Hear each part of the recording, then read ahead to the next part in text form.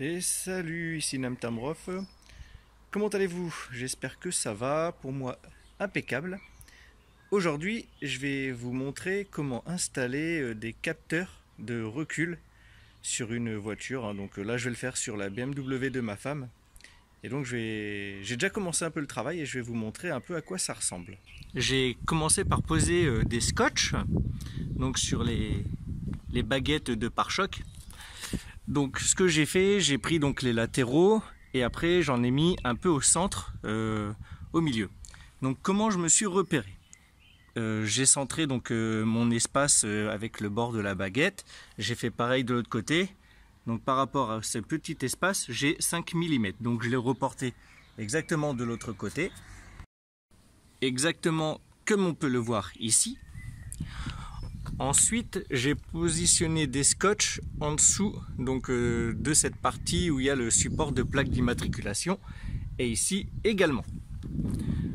Pour mon premier repère que j'ai fait ici, j'ai pris donc le bord de ma baguette qui est là. J'ai mesuré 11 cm pour avoir mon axe. Ensuite, j'ai pris le bas du pare-choc qui est ici jusqu'en dessous, donc pour centrer ma baguette, et j'ai pris le milieu, soit 2,8. J'ai fait exactement la même chose de l'autre côté. Ensuite, pour la partie centrale, j'ai mesuré du bord de ma baguette là jusqu'à l'autre côté. On a 120 mm, donc 1,20 m. L'axe étant à 60, le milieu c'est 30. Donc j'ai pris 30 de ce bord et 30 de ce bord.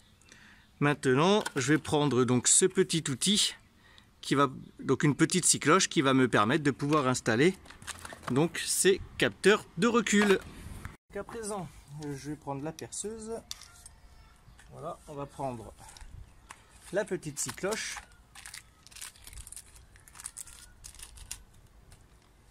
Donc je vais la visser sur le mandrin. Hop, comme ceci. Et maintenant, eh bien, on va percer.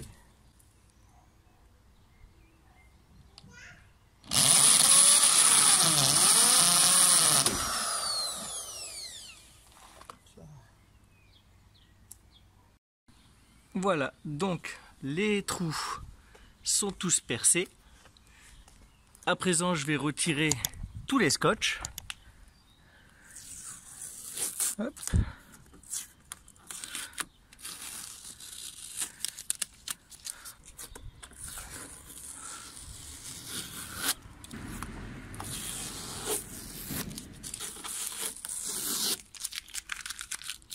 Voilà, maintenant on va placer les capteurs. J'ai été contraint de démonter le pare-choc arrière, tout simplement parce qu'il disposait d'un attelage qui ne m'était vraiment pas utile. Donc là, j'ai monté les capteurs de recul et on va faire place au remontage du pare-choc.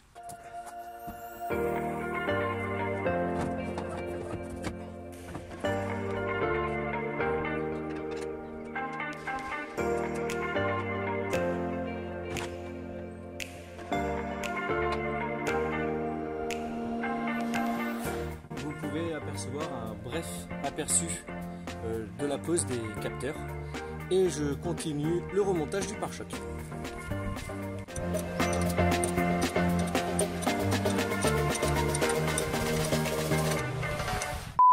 Comme vous pouvez le voir, j'ai terminé l'installation des capteurs de recul.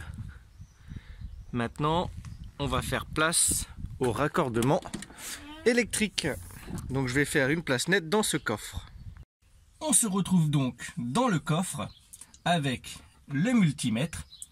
L'objectif va être de trouver la tension de la marche arrière. Pour ce faire, je vais mettre ma masse donc sur un boulon de la carrosserie et ensuite avec cette connectique, je vais essayer de trouver la tension de la marche arrière. Pour ce faire, j'ai mis le contact, j'ai enclenché ma marche arrière. Bien évidemment, je n'ai pas démarré le véhicule, sinon le véhicule reculerait. Donc, le premier, nous sommes à 0, Le deuxième, toujours à 0. Le troisième, nous sommes à 11,11, donc quasiment 12 volts. Le quatrième, nous sommes à 12 volts. J'avais fait un repérage de fil et c'est donc une alimentation pour l'autre feu. Ici, nous sommes à 0 et le dernier, nous sommes à 0. J'ai donc trouvé l'alimentation. Je vais pouvoir raccorder le fil d'alimentation de mon radar de recul. Je vais utiliser ce genre de connectique pour le brancher. Je viens donc de terminer le raccordement de mes deux fiches. Donc rien de bien sorcier, hein. Vous insérez donc la cosse bleue avec le fil. Vous insérez l'autre fil. Vous prenez une pince, vous pincez, ça serre. Vous refermez le verrou et tout est bon. Maintenant, je vais prendre ce petit boîtier qui est muni d'un double face et je vais venir le coller sur cette paroi. Donc j'ai décollé le film de protection. Je place mon double face. Tant que j'y suis, je vais le poser de manière à pouvoir vérifier le branchement, mon raccordement de fil. Donc de cette manière-là, je le pense. Donc là, j'enlève la protection collante. Voilà. Et je viens placer mon petit boîtier. Je fais pression pour qu'il accroche bien. Voilà, ça ne bouge plus. Ensuite, je prends l'alimentation que je viens de raccorder et je viens la connecter. Alors, pour faire propre, ça va venir ici et puis là. Voilà. Je vais avoir un haut-parleur à raccorder. Pour l'instant, je vais juste le brancher de manière à pouvoir le tester. Et ensuite, je l'emmènerai côté habitacle pour pouvoir l'entendre lorsque on engagera la marche arrière.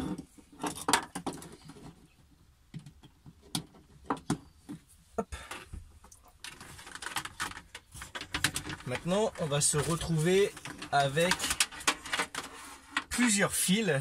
Donc, ce sont les alimentations des capteurs de recul. Alors, j'ai fait des petits repères pour les avoir dans l'ordre. Je vais faire un rond assez joli pour les emmener au plus proche. Voilà, comme ceci.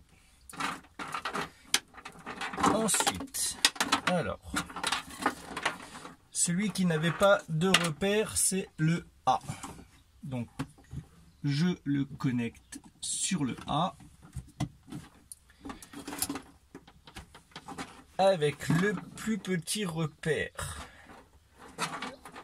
Ce sera le B. Donc le B, ici le dernier, le C, et au milieu le D, vu qu'il a un repère le plus long. Voilà, comme ceci.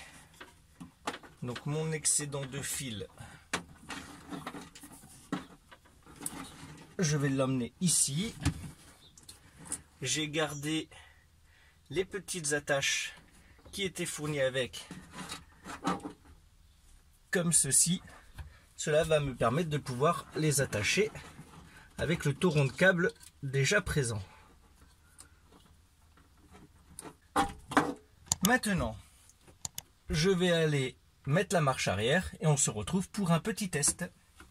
J'ai donc mis ma marche arrière et maintenant on va tester le fonctionnement.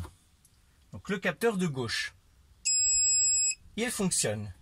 Le central gauche, il fonctionne. Le central droite fonctionne. Et celui tout à droite fonctionne également.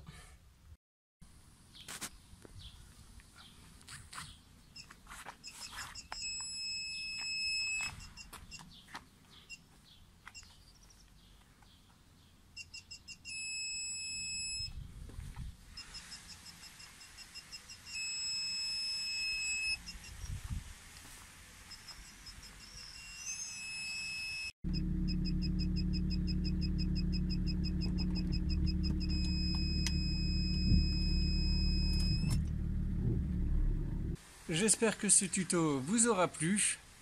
Et moi je vous dis à très bientôt. Allez, ciao bye!